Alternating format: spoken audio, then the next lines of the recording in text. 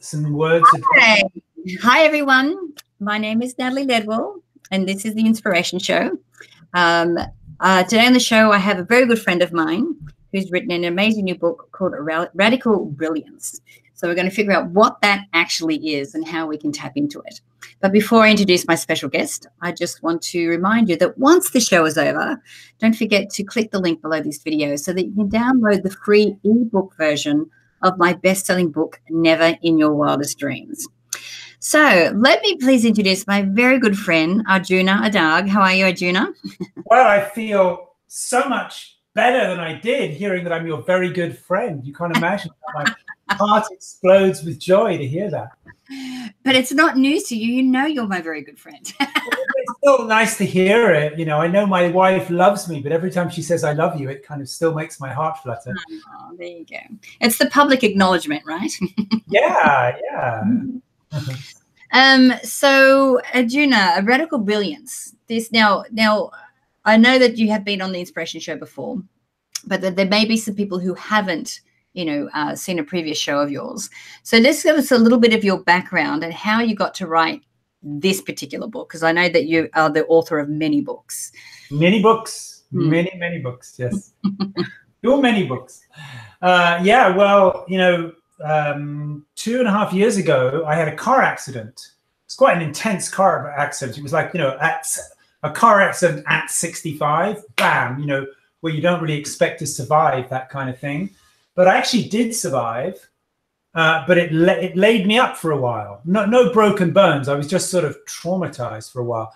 And in that hiatus from my normally busy life, I started asking those big life questions, like, is Santa Claus real? And what's beyond infinity, and those kind of questions. But also another question that came up to me very strongly was, basically, why are we here? What is it that makes a really meaningful, deep life? What is it that makes a life where there's no regret? And obviously, there's some things we can cross off right away. I mean, there's lots of things people try out to make their life meaningful, and it doesn't really work. We don't need to go through the list, But I did a bit of reverse engineering, like, what is it? If you look at really fulfilled people like Lynn Twist, who we both know, or John Gray, or, people who are like really brimming with fulfillment.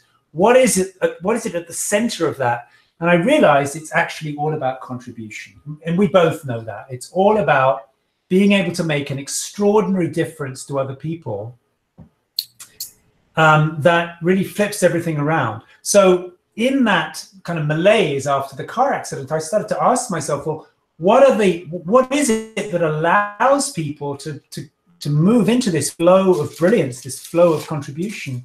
And it came together like a jigsaw puzzle, like little bits at a time. And actually what emerged was this, which is really an understanding of the components that allow a human life to become a brilliant life. Right. And those components of how we tap into brilliance? Yeah, well, actually, when I did it very empirically by interviewing a lot of people. I've done a lot of interviews over time, like you're doing now. I've done 420 of them, and 450 now, actually, it's out of date. So what I came to discover is there are actually 4 different value sets. You can see they're here: orange, blue, brown, and purple. 4 different value sets, which often exist on their own, but rarely exist together. And when they actually coexist, and they involve opposing values, contradictory values, different ways of the brain functioning, different ways of doing everything. When these very different value sets come together in one human life, brilliance is almost an inevitable result. Right. Because I know that you did do a lot of interviews and talked to a lot of scientists about, brain functionality when it comes to this. So what were some of the insights that you learned? Well, let me briefly mention what these are. So the first move, then the brain stuff will make more sense. The first movement is from what we could call awakening, which means moments of transcendence. And that doesn't necessarily have to be a, quote, spiritual thing. It could be, sex can be a way to transcend your mind. Bungee jumping, downhill skiing very fast, psychedelic drugs. There's lots of ways of bam, of just going beyond the limits of thinking. And that leads to a moment of transcendence, a moment of awakening, where all the boundaries drop away and there's just infinite space. And that sounds perhaps, I don't know, a bit highfalutin, but actually everybody's tapping into that all the time in different ways, where you just go out of your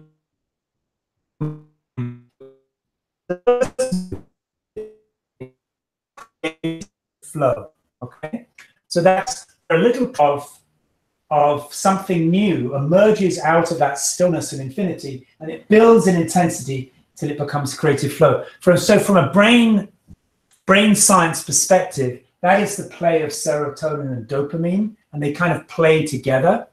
So up at the top here, which is the place of radical awakening, there's a lot of serotonin, but a little bit of dopamine produces a big result. That means that the dopamine receptor sites are extremely sensitive. So just a tiny bit of dopamine released in the presynaptic neurons creates a huge experience of like, wow. That's why, you know, a little bit of inspiration here, very subtle, can produce very strong feelings. In the same way, when you're very attracted to someone, right? You're dating and you're very attracted to someone, and you might just, you know, just brush your hand, or just, you know, and it can send shivers through your body. But later, when you get to know that person, you know, all of that stuff isn't going to produce the same intensity anymore. So this is really where a little bit of stimulation produces a big result. By the time we get to over here, like 3 o'clock on the clock face, it's full-on creative flow, which is characterized by lots of dopamine, but less dopamine sensitivity. The next movement is from 3 to 6, and it's an opposing value. So this is about productivity. And right here, when we're talking about creative flow, one kind of creative flow, one style of creative flow is what we call intention, right? And that's what, you know, that movie, The Secret, is all about setting intentions, setting clear intention. That is a kind of creative act, but it's a creative act with the future attached to it, right? Mm-hmm. Intention is creativity plus future. So that begins the next movement, which is from intention to achievement. And that's where things get done in time. It's where agreements are made, budgets are made, schedules are made. It's the art of operating within boundaries. And that requires, for a more male sensitive type, it requires testosterone. For a more feminine disposition, it requires a blend of estrogen and oxytocin. But once we move around towards getting something finished, it also stimulates noradrenaline in the brain. That's what allows us to push on through and get it done and stay up late and like go, go, go, you know? Mm-hmm. Now, noradrenaline in the brain is part of a pattern of sympathetic nervous system activity, right? That means where your nervous system starts to sympathize with your willpower. But right after 6 o'clock, down here, when you get something done, there's a kind of postpartum depression, which is not just like having a baby. When you actually finish a book, I've written all these books. I mean, when you've written a book or when you've finished a movie or something, you also get a kind of postpartum depression. And that's because of what the philosopher Gregory Bateson calls double bind. And double bind means that when you have to achieve something in time, you are inevitably faced with choices, this or that. And when you choose this, you are inevitably going to feel some regret about not choosing that. It's inevitable. So if you inherit a company, for example, if you try to satisfy the workers who've been with you their whole life, you may not satisfy the shareholders. If you satisfy the shareholders, you may not satisfy the workers. Lots of double bind. So consequently, right just here, we enter into feelings of regret, sometimes even shame, inadequacy, feeling, oh, I can't believe I did that. And maybe it was because you disappointed yourself and you burned out and you didn't spend enough time with your kids and your family. Or maybe you disappointed somebody else, but you feel this like, oh, you know that feeling? It's like, oh, I can't believe I did that. It's like, oh, no. And it's interesting that those feelings of shame often come after a big achievement, because now it's all over, it's done. And And then you start to realize the price you paid for pushing through. So this is what's called parasympathetic flooding.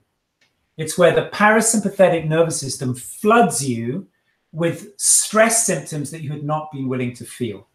And so this movement, 6 to 9, is the movement from parasympathetic learning. So it's these feelings of shame, regret, remorse, through learning into humility. Humility is where you feel like, I'm doing the best I can. I'm just a little person. There's a few things I know. There's a lot of things I don't know, right? And I make mistakes, but I forgive myself. So now I forgive myself. I forgive everybody else. We're all good people. This is characteristic of 9. And this is associated with the brain chemical GABA. When you've got enough GABA in your brain, you feel it's okay. I can switch everything off. I can relax. I can rest. I'm a good person. I've done my best. That's GABA, right? Mm-hmm. So the last movement, when you have very strong humility, when you have a very strong awareness of your own limitations, you also realize that there must be something bigger than you. Because when you feel very small, I'm just a little monkey, well, who's making all this happen, right? Who made the butterfly wings so beautiful? Who made the forest so beautiful? Who's making all these coincidences happen? It's not me, because I'm so small and fallible. Something much bigger than me is making all this happen. And that's the last journey from humility to awakening. And that's where, if you turn the attention inwards, you connect with like your higher self, your true self. If you turn the attention outwards towards the world, you start to have an intuition of divinity.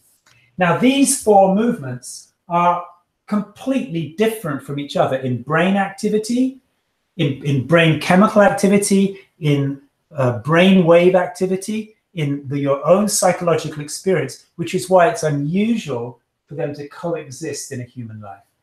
Right. Ah! So what you've just described there is a very scientific, biological way of how this works and how we can tap into brilliance. Yeah. But you also, in the book, talk a lot about, meditation and spirituality as well. So how does that fit into this, scenario? Well, that's basically this part of it, you see. And one of the things that's a little bit different about the book for me is we realize that meditation and spirituality is part of a cycle.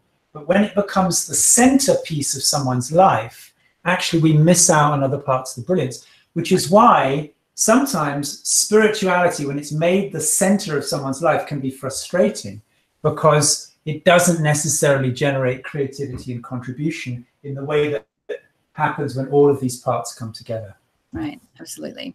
And so who is the book for? Who would benefit most from reading the book? Yeah, the book is, basically, I think it's pretty obvious. You and I were speaking in a week where there's just been a big shooting in a synagogue in Pennsylvania. Some guy in Florida was making bombs. There's just been endless stuff going on, and it doesn't get any better.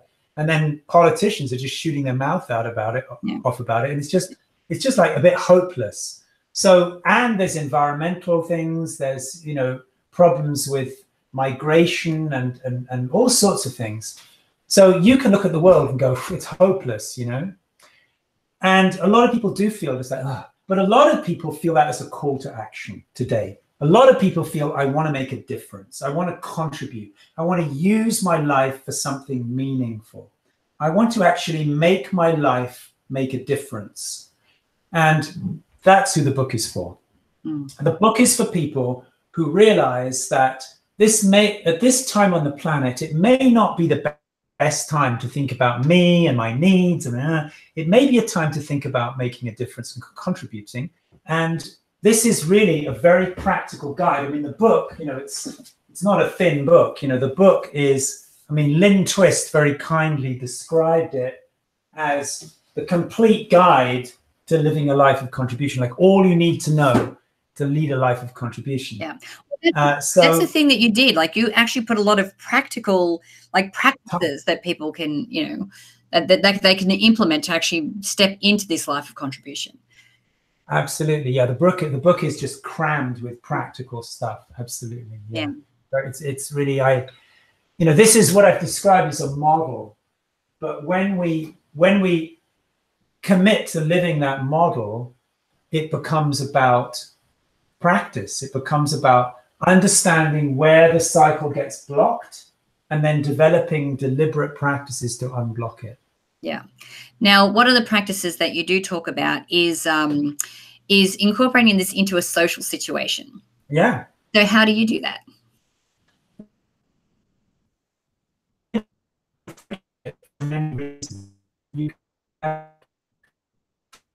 For fun, you can have friendships, you have a friendship. But one way you can have a friendship, which I think is the friendship that you and I have together, BFFs that we are, right?